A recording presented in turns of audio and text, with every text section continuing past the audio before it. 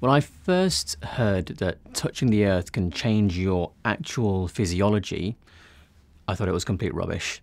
But I've got scientific studies here to show you that it's not. And I'm also going to go into the physics of how touching the ground actually and literally makes your blood flow change step by step, so that you can understand the exact mechanism by which this contact with the earth actually changes your physiology.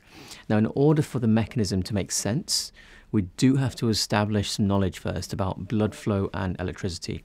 I'll start with blood flow.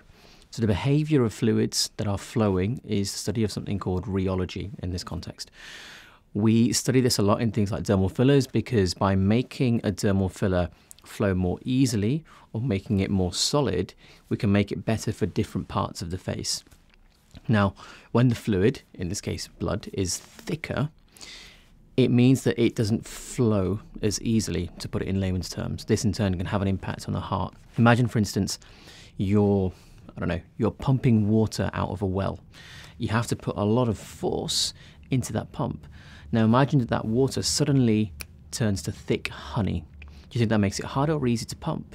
Obviously it's going to be harder. Now replace the pump in that analogy with a heart and you instantly get why the thickness of blood is important.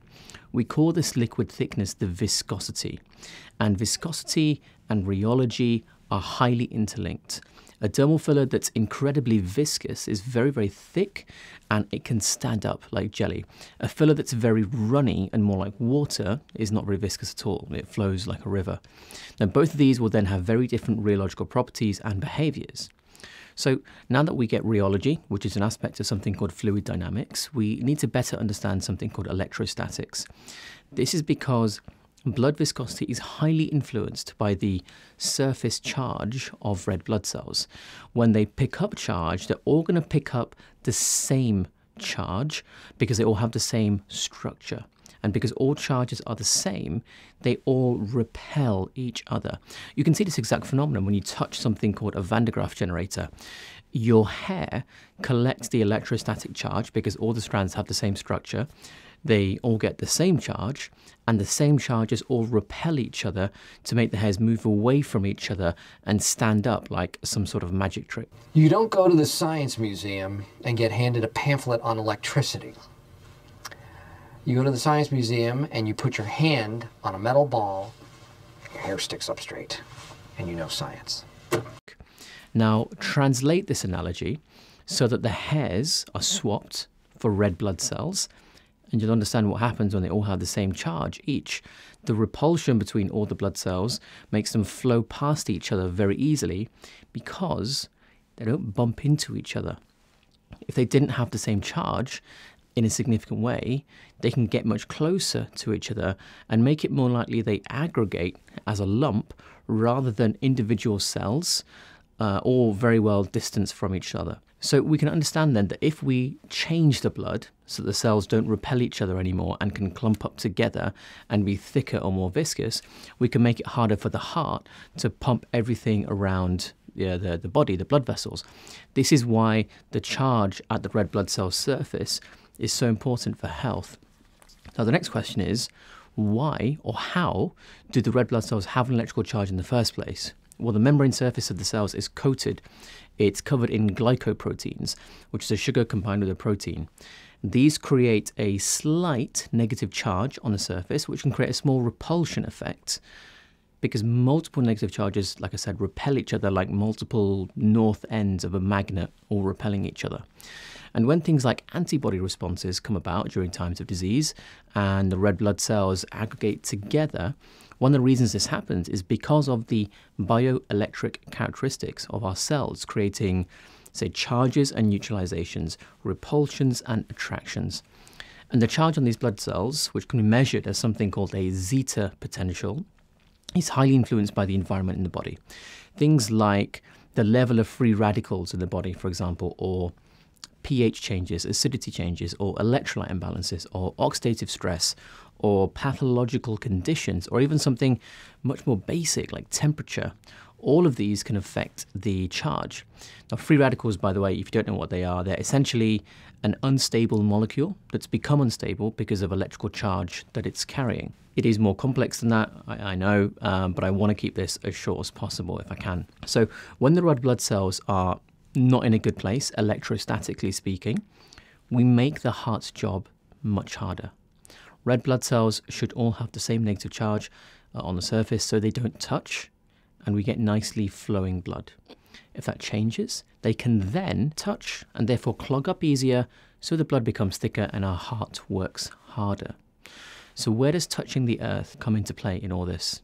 Well, have you ever been told by people that when you're, say, filling your car up with fuel, you should ground or earth yourself first so you don't give an electrostatic shock when the petrol is coming out that could cause an explosion?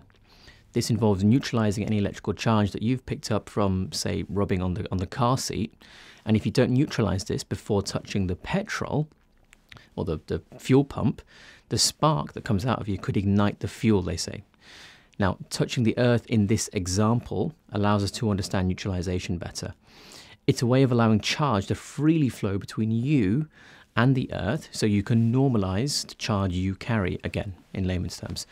Now, the earth has basically an infinite ability to neutralize in this way because of something called the global atmospheric electrical circuit. So when we take advantage of this and touch the ground, we can make charge flow between us and the earth such that the red blood cells hit their, shall we say, electrical reset button, and we return the viscosity of the blood back to normal. But how do we do this nowadays, considering we're not cavemen anymore wandering around all the time barefoot? Well, if you can't get outside, there's still ways you can do it from the inside. One of the easiest ways is to use some kind of earthing mat or grounding mat. You can then connect these with a cable that runs all the way outside, and you get a sort of metal conducting rod that just gets pushed into the soil, into the ground. Now, if you can't do that because maybe your house is too big or you live in an apartment, for example, you can get a cable that connects into the mat, and then that goes into the earth pin of an electrical socket, which works too. And if you live in a country where the plug socket has multiple pins, in the UK, for example, a lot of the mats may look like they don't have a UK plug adapter because the pin is singular. But trust me, that's okay. It's just because that single pin goes into the earth connector of your wall socket without needing the other pins that you normally get with other plugs. And make sure you keep the socket off too when your mat is plugged in.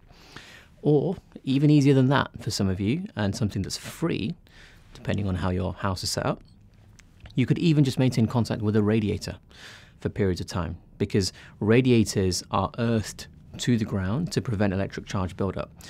So with all of the options, I'm sure there's plenty for each of you to try out. But where's the evidence that your body actually does this when you ground yourself? I'll link to a study in the description below that experimented with two groups.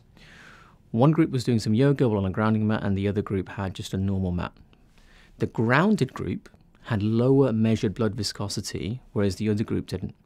I'll also link to another study which got people to sit just nice and relaxed while being grounded, using a wire that went to a connecting rod that was pushed into the ground outside.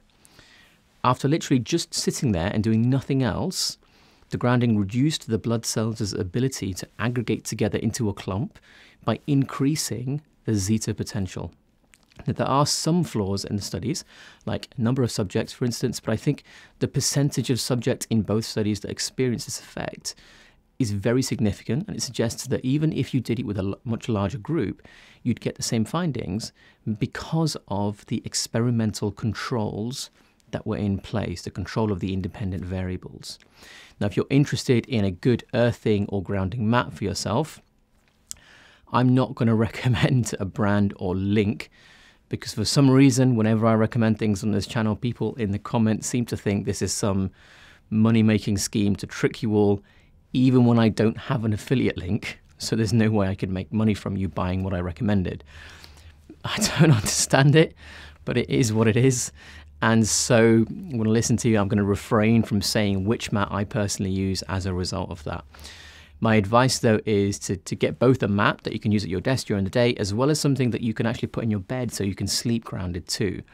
I've even heard that nowadays there's shoes coming out which allow you to conduct to the ground even as you walk along, so you don't have to take them off and walk barefoot to get earthed.